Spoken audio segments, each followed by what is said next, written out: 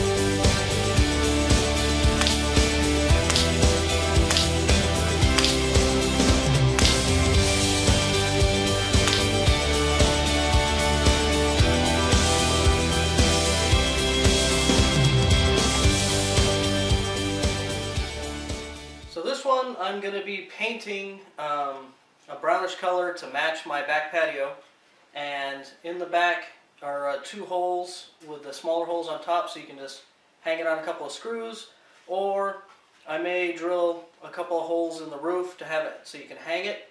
I'm not sure yet.